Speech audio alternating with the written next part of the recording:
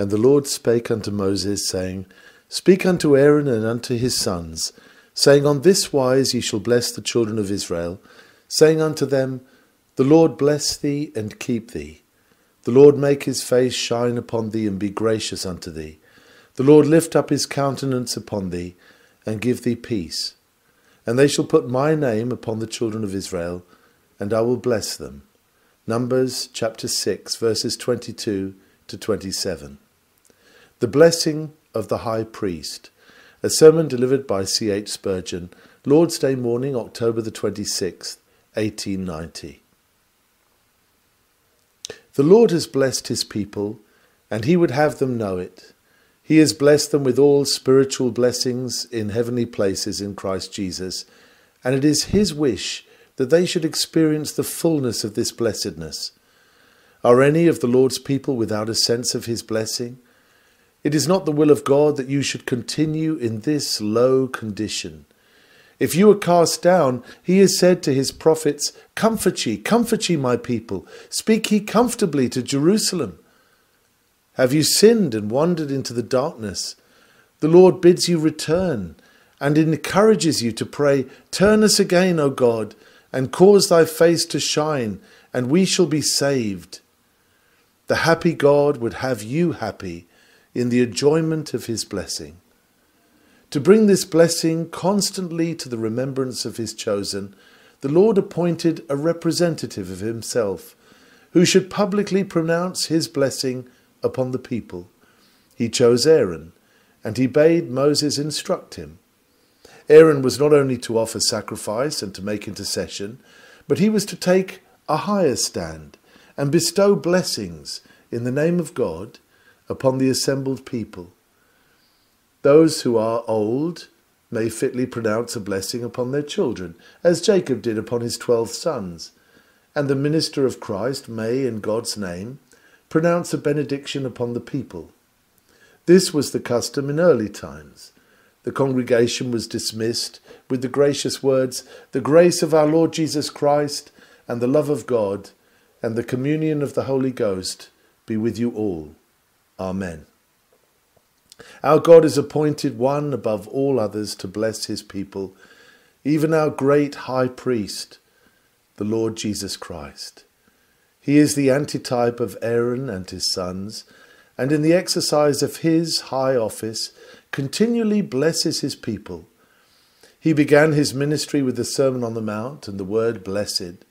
His whole life was a stream of blessing, for he went about doing good. When he rose to heaven, having completed his ministry, it was as he lifted up his hands and blessed them. He shall so come in like manner as ye have seen him go into heaven, bringing blessings with him, even gifts for men. In the name of the triune God, the Lord Jesus, from the highest glory, effectually blesses us today. Let not your hearts be troubled, as though you were beneath the storm cloud of the curse. Know ye not that the curse is altogether turned away from us? For he was made a curse for us. The blessing alone remains, and Jesus himself remains to repeat it. Remember with solemn awe and heart-searching that this blessing was for the children of Israel, and for them only. Aaron was not appointed to bless the nations who were without God, but to bless the children of Israel. The great blessing which our Lord Jesus Christ pronounces is for his people, even for those to whom he gives eternal life. Ask yourselves whether you are believers, as Jacob was. Are you pleaders with God, as Jacob was? It was through his triumphant wrestling with God that he won the princely name of Israel. Have you ever prevailed in prayer? If so, though you may feel very feeble and halt as you come from the scene of conflict, yet to you, even to you, as being spiritually of the seed of Israel, the Lord Christ, the high priest of our profession, has given the blessing. But if any man love not the Lord Jesus Christ, there is no blessing for him. Since that awful text thunders at him, let him be anathema maranatha, accursed at his coming. The Lord grant that such a curse may lie on none of us. but may we, as we hear the priestly benediction, be able by faith to receive it as our own. In handling my text, I shall first dwell for a few minutes upon the general character of this benediction. Much is to be gathered here. Secondly, we shall review the blessing itself, weighing its 3 clauses and gathering instruction from each word. Thirdly, we will hearken to the divine Amen, which is at the close of it. And they shall put my name upon the children of Israel, and I will bless them. May the Holy Spirit aid us in this meditation. First then, consider the general character of this blessing. It was a blessing in the first place, given through a priest. Not every man might take upon himself to bless the people. It was Aaron, God's high priest, who offered sacrifice for the people, who was called to bless the tribes. The hands which had been stained with the blood of the victim were outstretched in blessing. Once in the year the Lord's high priest went in unto God for the people, not without blood, and when his solemn duties within the veil had been duly done, he came forth and put on those glorious garments, which for a while he had laid aside, and he blessed the people as he was authorized to do, from which I gather that we can get no blessing from God except through the priesthood of Christ. There must be the sacrifice and the sprinkling of the blood before the music of the blessing can sound in our ears. God bestows all spiritual blessings upon us in and through the Lord Jesus, who died for us and is ordained to be the one mediator between God and man. Christ, as the great high priest who offered himself without spot unto God, is the divine channel of blessing. Do we know the Lord's anointed? Are we resting in the sacrifice which he has presented, even his own blood? Without Christ, no blessing can come to us. O my hearers, do not remain without the precious blood, if that be your present condition. But may the good Spirit of God lead you to hear the voice of love, which cries, Behold the Lamb of God, which taketh away the sin of the world. Jesus saith, No man cometh unto the Father but by me. You cannot know the Father as a God of infinite blessedness except through the Son, who is the priest with the one effectual sacrifice. It is a priestly benediction sealed with sacrificial blood, and it can only be bestowed by the hand of our glorious priest. Next, this benediction is of the nature of intercession. There lies within these words a prayer. The Lord bless thee and keep thee, is the cry of the man of God to Jehovah, that he would bless and keep his people. The priest's office was to make intercession for the people, and we have in our Lord Jesus a high priest who pleads evermore for his chosen. We have a high priest through whom all that come to God will be accepted, seeing he ever liveth to make intercession for them. Never forget that he made intercession for the transgressors. He has, moreover, a special pleading for believers. Concerning them, there is a peculiar exercise of intercession, for he says, I pray for them. I pray not for the world, but for them which thou hast given me. The high priest had a peculiar office in reference to the seed of Israel, and our Lord makes special intercession for his saints. He is exercising that office now. How much we owe to his intercession, no tongue can tell. Try to learn a little of it from these words. Simon, Simon, Satan hath desired to have you, that he may sift you as wheat, but I have prayed for thee, that thy faith fail not. I have prayed for thee. Here is our safety. Believe, my brethren, that our Lord has prayed for us, is praying for us still.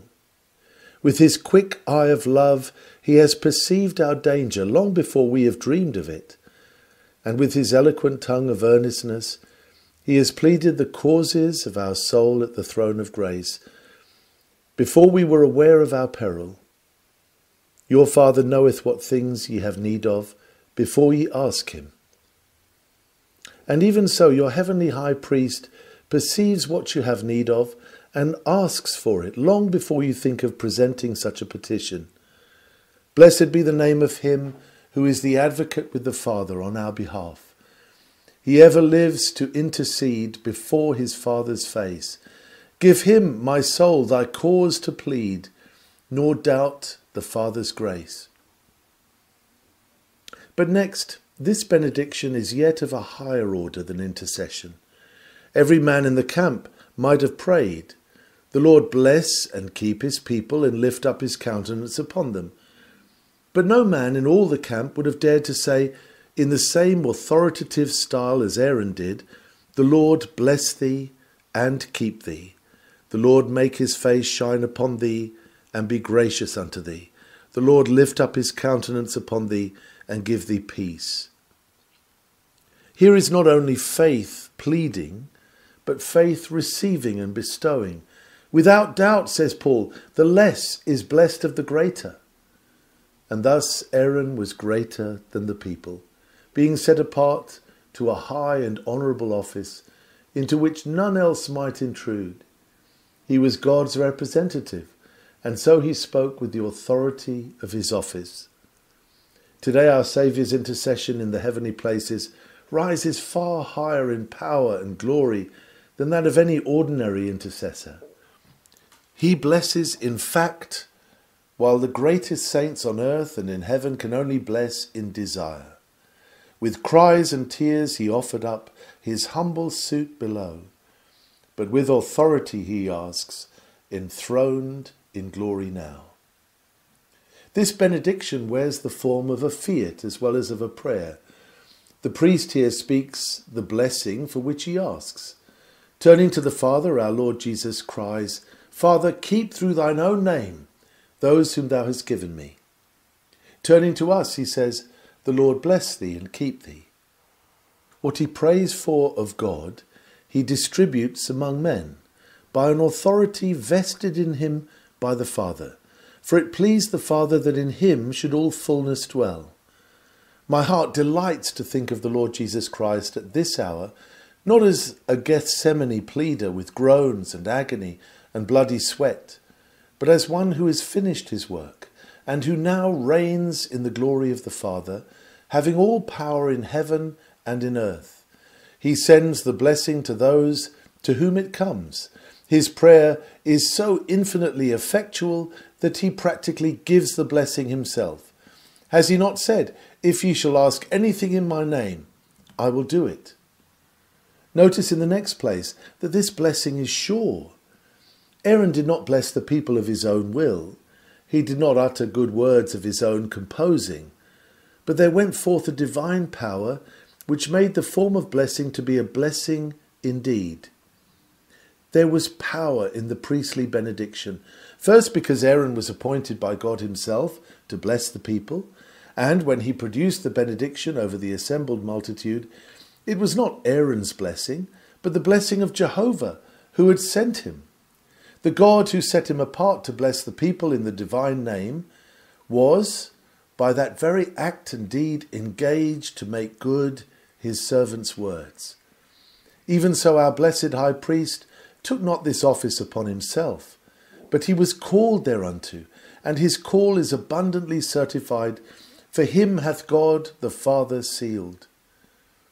What our Lord says must stand, for he is commissioned of the Father and anointed of the Spirit as the ambassador of peace. God is in Christ Jesus, and the Godhead stands at the back of every word of mercy, every syllable of blessing, which is uttered by the ever-blessed Son. I delight to think of my Lord as no amateur intercessor, taking up a work on his own responsibility without heavenly sanction, but he was appointed before all worlds to bless us, and God will confirm every benediction which his Son pronounces upon us. But there is another reason for being certain that the benediction is sure to all the seed. Not only was the person chosen to bless the people, but the very words which he should use were put into his mouth. On this wise ye shall bless the children of Israel, saying unto them, Here we have a fixed form of benediction to which Aaron was to restrict himself. Forms of prayer are not in themselves sinful. In some instances, forms are given in the Word of God, as in the book of Psalms and elsewhere. Free prayer is most useful, and it will ordinarily consort best with the movements of the free spirit. But in the case of a benediction, it is well that it was dictated to the man of God. The children of Israel might miss blessing through the ignorance or forgetfulness or unbelief of Aaron, and therefore it was not left to him, but he had to learn by heart each word and sentence. In this wise and in no other was he to bless the people. I like this, for if God himself puts the very words into the mouth of his priest, then they are God's words. God himself arranged the three wonderful stanzas of blessing and commanded Aaron to say so much and no more, not according to his own mind or wish or tenderness or narrowness does Aaron bless, but according to God's own mind must the fixed and predetermined benediction be given forth. Blessed be the name of God. The benediction is thus assured to us, for the words are his own. Even so the Lord hath put into the Saviour's mouth the words of blessing for us. Jesus said, I speak not mine own words, but the words of him that sent me. Every glorious proclamation of grace from the mouth of our Lord Jesus is a word given him by the great God himself. How our souls delight in this. I have heard people talk about the limitation of Christ's nature while he was here, and I fear their next step will be Socinianism. Beloved, every word that our Lord Jesus uttered was infallible. He fell into no errors of any sort. If he did err, and you find it out, it is clear that you know more than your master, and that sounds very like blasphemy. Christ is the wisdom of God and the power of God. In the wisdom of God there can be no mistake, and in the power of God not one word shall fall to the ground. Wherefore, beloved, concerning this blessing and every other that you find in God's word, be certain that it is true. Rest in quiet assurance, for if God himself has appointed the priest to bless, and has given the very words which he is to utter, the Lord would compromise his own honour and glory if he were to run back therefrom. God himself in Christ Jesus declares that he will bless his people, yea, and they shall be blessed. While dwelling upon the form of this benediction, observe that it was to be continued. It was not dependent upon the life of one man, for Moses was to speak unto Aaron and to his sons. Aaron could not continue forever by reason of death. In due time he must be stripped of his official garments and die like the rest of men. But then his son came in his stead, and the perpetual oblation and benediction were maintained. The blessing was not to cease from generation to generation. This was always to be one of the glorious offices of the high priest, that he should bless the people. Here I would dwell with pleasure upon my subject. The blessing of the Lord our God was upon his ancient people, but it is also upon us, on whom the ends of the world are come. That blessing fell upon us in the beginning when we were converted, and it has never ceased. The blessing of the Lord falls on us now as a refreshing dew, or as the golden rain when the corn is springing. The saints are forever the blessed of the Lord. He blesses us today. There was a day when you felt very near to the Lord your God, and you remember the Hermans and the hill Mizars with regretful fondness. You enjoyed the divine blessing more that day than perhaps you do this morning. But in very truth, the blessing is always the same. The sun's light is always the same. Only our mists and fogs come in to hide his face. Our great Father of lights, with whom there is no variableness, shines evermore with fullness of favour upon his people. But our doubts and fears, our worldliness and sin, come in like mists and hide his brightness. God towards his people is of one mind, and who can turn him? He blesses ever, he curses never.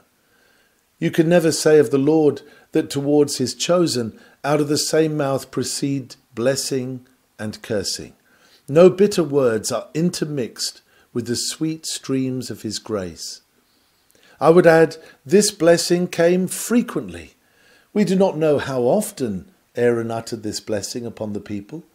In this passage, it is left without any determination as to times and seasons. It is something like our Saviour's memorial feast. We are nowhere told when and how often we are to celebrate the supper of the Lord. Although it seems to me to have been the practice in apostolic times to break bread on the first day of the week, there is no law laid down. It is put thus, "This do ye as oft as ye drink it in remembrance of me." So Aaron is not told that on such a day and at such an hour he shall bless the people, but he may do so as his heart dictates. On the Day of Atonement, when the high priest came out from the secret place, he put on his robes of beauty and blessed the people. I do not find that he was commanded to do so every day, but the Jews say that Aaron always blessed the people after the offering of the morning sacrifice, when the lamb had been slain and consumed upon the altar. This was not repeated in the evening. Of this we know nothing beyond the tradition, and I mention it mainly because the older divines were wont to say that Aaron gave a blessing in the morning, that is, in the first part of time, for then the ceremonial law stood, but that he can give no blessing in the evening, for now Christ himself has come in the end of days, and we have no need of a blessing from the Aaronic priesthood, seeing the great Melchizedek has come. There may be something in that tradition, and there may be nothing. But this I know, that Aaron did often bless the people, and this is to my mind full of comfort. The Lord Jesus is ready still to bless us. Have you few blessings? You limit them yourselves. You are not straitened in him, you are straitened in your own bowels. There is for you a blessing every morning. Seek it when you awake. There is for you a blessing every evening. Rest not till you feel it. There is a blessing for you at midnight, when you keep the watches wearily. And there is a blessing for you at midday, when you bear the noontide heat of care and toil. Thy blessing is upon thy people. That is to say, it is always upon them. Our great high priest doth not now and then bless the people, but from his lips grace distills as dew, and drops as rain without ceasing. Our Lord is always blessing, and we are always blessed. Oh, for grace to know this and to glorify the God of our blessings. We will now consider the blessing itself. Oh, for renewed help from the Holy Spirit. Notice carefully that this benediction passes from the priest to God.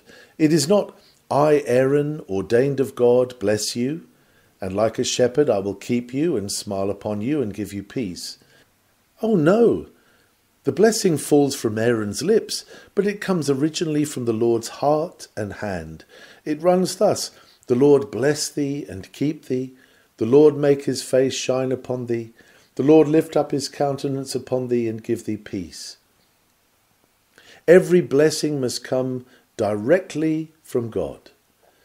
What an honour was put on Aaron to be made the mouthpiece of God. What an honour is put upon the preacher when he becomes the instrument in God's hand for cheering his people. What an honour is put upon you when in talking with your children or with your friends you are privileged to be as a golden conduit pipe through which the holy oil of salvation flows to them. I pray you seek much of this honour. Put yourselves in God's way, that you may be vessels for his use. Ask him to give you grace to seize upon every opportunity to speak what he would have you say. But I pray you, never rest in the blessing of a man. Nay, if you were sure that such a man was sent of God, and he should, with all earnestness, invoke the best benison upon you, be not content with the man, but press on to the Master. Seek to have blessing first hand from heaven. Covet a good man's blessing and count it a treasure, but value it only because God speaks through the man. The fact makes the blessing exceedingly precious. The Lord bless thee. What a blessing the Lord gives. Have we not heard a mother say to her little child, bless you? What a wealth of meaning she threw into it. But when God says bless you, there are infinity and immutability in it. There can be no limit to the goodwill of the infinite God. Our gifts are like a handful of pence. God's gifts are so rich that I dare not liken them even to silver or gold. When Jehovah blesses, it is after the manner of his sovereign almightiness. His benediction sheds joy and glory over our entire manhood. The Lord bless thee. What an ocean of blessedness is in it. And keep thee. What safe keeping is that? And be gracious unto thee. What grace is that? The grace of our Lord Jesus Christ. The Lord lift up his countenance upon thee. Oh, to be countenanced of God. What fellowship that means. And give thee peace. What a peace is that which God gives. The peace of God which passeth all understanding. It behoves us to interpret the words of our text in the largest possible manner, and to look upon them as being not only waters up to the knees, but waters to swim in. Here we may cry, oh, the depth! The Lord blesses his people according to the riches of his glory by Christ Jesus. Do you know what his riches are? Can you measure the estate of God? Can you imagine what the riches of his grace must be? Here you have the riches of his glory. Yes, and the greatest riches of his glory by Christ Jesus. The Lord blesses you according to his riches in glory by Christ Jesus. And what can be more? Dwell on that. I say no more. I call your special attention in looking over this benediction to the fact that the name of the Lord, or Jehovah, is 3 times mentioned. Jehovah bless thee and keep thee. Jehovah make his face shine upon thee and be gracious unto thee. Jehovah lift up his countenance upon thee and give thee peace. It is the remark of scholars that each one of these names bears a different mark in the original Hebrew. I will not say that this teaches the doctrine of the Trinity, but I must say that believing the doctrine of the Trinity, I understand the passage all the better. The shadow of the triune God is on the sacred benediction in the name thrice repeated. Yet is the Lord but one, for he says, I will bless thee. Here we hear the voice of one, yet 3. We sang this morning a hymn beginning, Holy, Holy, Holy. For thus the heavenly worshippers salute the divine majesty. They cry, Holy, Holy, Holy, 3 times. Why not twice? Why not 4 times? Why not 7 times? For this last there might be a reason, since 7 is the number of perfection. These expressions are most frequent in Holy Scripture. And what can this mean but that the Lord, who is one God forever and ever, is also threefold in his existence and manifestation? We are to speak of him as Holy, Holy, Holy, Lord God Almighty. And we may pronounce the blessing upon the people in the name of Jehovah, Father, Son, and Holy Ghost, still knowing that there is but one who has solemnly said at the close of the blessing, they shall put my name upon the children of Israel, and I will bless them. Let the sacredness of that name and its being mentioned in this way confirm you in the belief of the inscrutable mystery of the 3 in 1. What is the benediction now before us but an early form of the benediction used universally in the Church of Jesus Christ in all ages? The grace of our Lord Jesus Christ and the love of God and the communion of the Holy Ghost be with you all. Amen. Taking the 3 sentences in the light now cast upon them, the first sentence, the Lord bless thee and keep thee, may be regarded as the benediction of the Father. It is the preservation of love. It is God who has hitherto kept you from falling.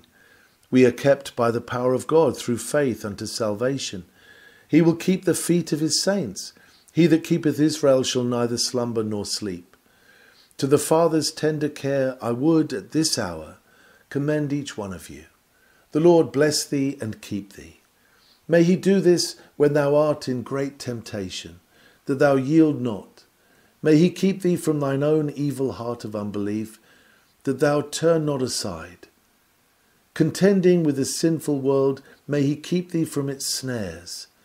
Marching through a region full of seductions to error, may he keep thee from quitting the truth, even as he keepeth his own elect. The Lord bless thee with all good, and keep thee from all evil. They are well kept whom God keeps, and none are kept besides. There is no keeping like divine keeping. He saith, I will be a wall of fire round about them. And again, he kept them as the apple of his eye. And again, I the Lord do keep it. I will water it every moment, lest any hurt it. I will keep it night and day. The Lord is thy keeper. The Lord shall preserve thee from all evil. He shall preserve thy soul. We pray, lead us not into temptation, but deliver us from evil. And the prayer is directed to our Father in heaven. I think you will find a depth of meaning in this first line of the holy hymn of blessing, if you regard it as the benediction of the Father. Do not so regard it exclusively, for there is no clear line of demarcation. Each of the three stanzas melts into the other two, and the blessing is still one. The next clause is the benediction of the Son, or the joy of grace. The grace of our Lord Jesus Christ be with you all. The Lord make his face shine upon thee, and be gracious unto thee. This means the favour of God. May it be given to each one of you. You know where God's face is. We read of the glory of God in the face of Jesus Christ. He that hath seen Jesus hath seen the Father. When our Lord smiles on us, we see the face of God. That face not veiled with frowns, but bright with smiles, a face full of love and favour, a face which was once turned away, but is now turned towards us in peace. The Lord make his face shine upon thee and be gracious unto thee. Dearly beloved, is there any grace conceivable like the grace of our Lord Jesus Christ? And is there any light conceivable like the shining of the love of God? A few moments ago the fog surrounded this place, and we seemed as if we were descending into pitch darkness. But in an instant light poured in through yonder windows, and there was an immediate change. And now the sun is shining upon us, a thing to be noted in this rarely sunlit land. In this I see a symbol of the grace of our Lord Jesus Christ. We come upon a period of gloom and deep depression, and midnight lowers upon our day, and then a breath of the heavenly wind chases away the fog, and the sun of righteousness rises, and the scene is changed. Let us have the favour of God, and all our troubles are less than nothing. In darkest shades, if he appear, my dawning is begun. May we always walk in the light, as God is in the light, but that must be through the shining of his face. Through Jesus Christ we may enjoy an eternal sunshine. Even in heaven the Lamb is the light thereof. There is no light for us except through Jesus Christ. May the Lord Jesus be gracious to you. He is full of grace. To you that are in trouble today, may he be gracious with his consolations. To you that are fighting for him, may he be gracious in covering your head in the day of battle. To you that labour, may he put underneath you the everlasting arms of grace. And so may you have grace upon grace, and all the graces that you want till you enter into glory.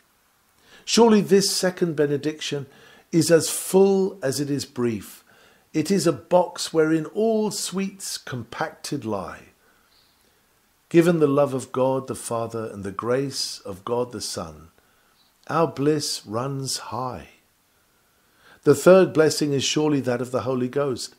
The Lord lift up his countenance upon thee and give thee peace. Here is the fellowship of peace. For God's face to shine is one thing, and a very precious thing, but for God to lift up his countenance upon us is a still richer boon. To feel that God is dealing graciously with me and shining upon me is very delicious, but to know that he countenances me, that he supports me in my acts and is in fellowship with me, this is best of all.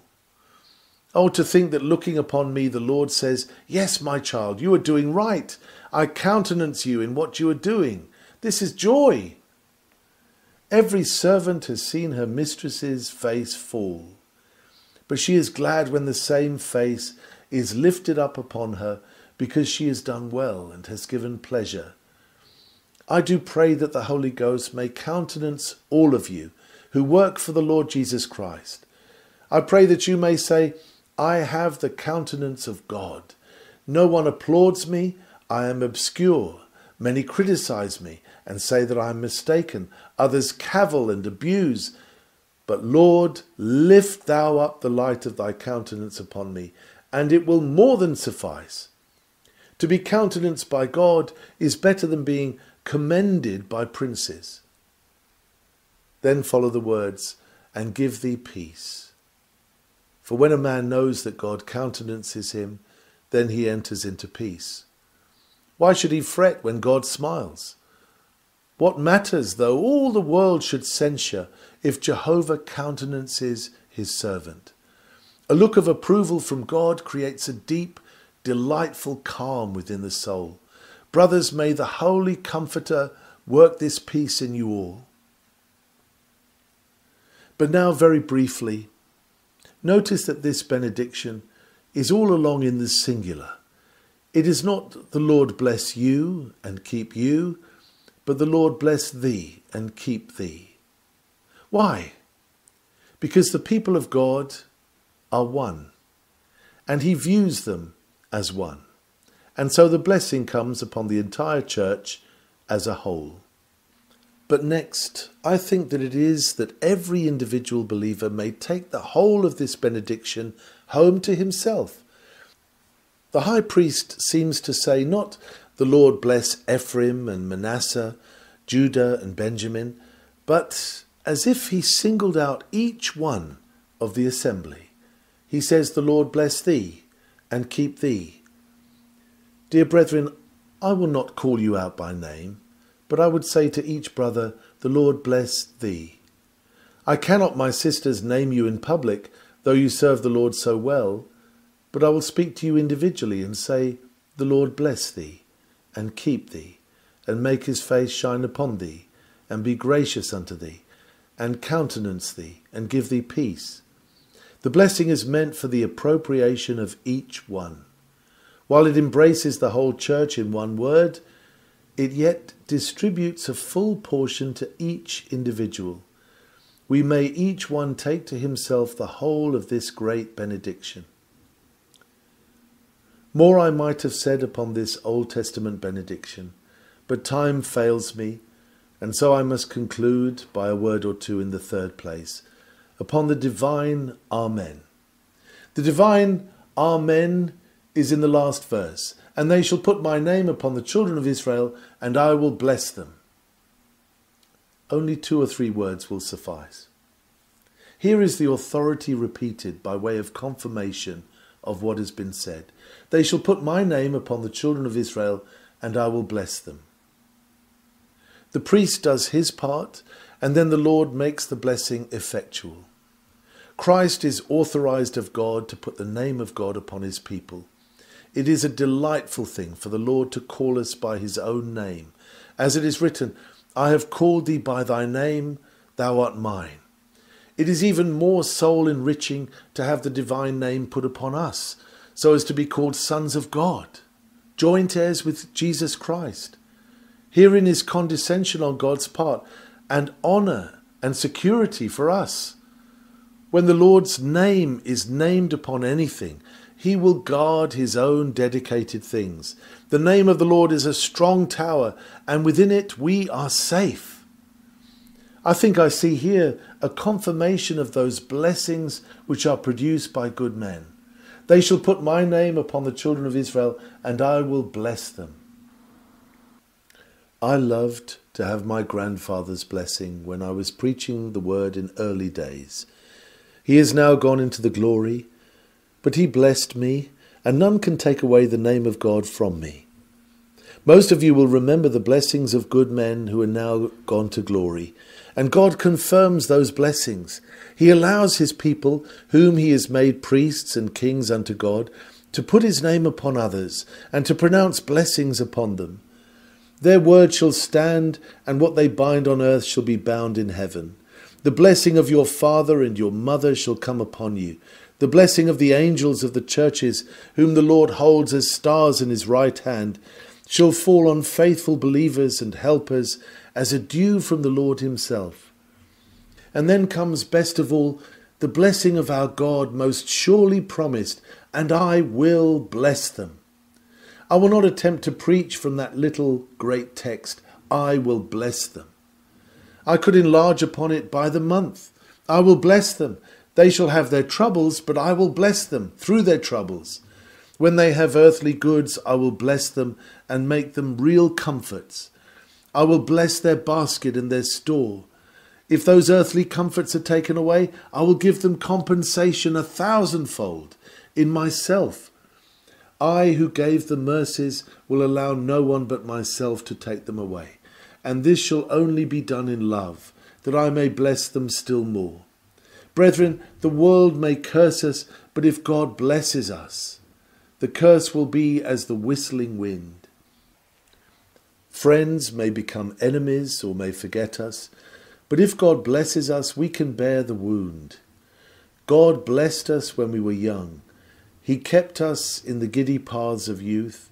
He blessed us in our hale manhood and helped us when our family cares were upon us. And he will still sustain us now that we lean heavily on the staff and find the grasshopper to be a burden. He will bless us when sickness lays us low. And when we come to die, Jesus will bless us with dying grace for dying moments and hand us out our best things last. We shall wake up in the likeness of Christ, and then we shall be satisfied with his blessing, being transformed into the image of him by whom the blessing comes. The judgment day shall dawn, the earth shall pass away, but the Lord will bless us. God's will has an eternal range. When God saith, I will, all the devils in hell cannot turn aside the blessing, and all the ages of eternity cannot change the King's word. I will bless them. How much he will bless them, he does not say. But the great I who makes the promise blesses like a God. God himself will bless his people directly and personally. I will bless them. Here is absolute certainty based on the faithfulness of the Lord. Here is endless mercy certified by the divine eternity and immutability. Do you whisper, but the Lord sends us trials? I answer, it is true. What son is he whom the Father chasteneth not? But in this is a covenant blessing. For every twig of the rod shall bring forth to them the comfortable fruits of righteousness ere many days are past. You do not need that I should say another word. Go home with this celestial music in your ears. I will bless them. This blessed assurance does not belong to you all indiscriminately. We have no blessing for those who are not believers in the Lord Jesus Christ. O sinners, God make you conscious that you are outside of the blessing, and may that terrible fact create in you an aching heart and a longing soul, which nothing can ever pacify but the blessing of the Lord God. You that are resting in Jesus, hear these words which I have read to you from the inspired book, and may the Holy Ghost write them on your minds. Thus saith Jehovah of his people, I will bless them. The Lord has caused his servants to bless us by the testimony of the gospel, and now he himself blesses us by his Spirit. He will himself bring his precious things to our door. He will himself feast us at his table. Yea, he will himself become our food, our bread, and our water. Come, let us bless the Lord. Since he has so blessed us, let us heartily bless him. We will wind up our meditation by singing, Praise God from whom all blessings flow. Praise him, all creatures here below. Praise him above, ye heavenly host.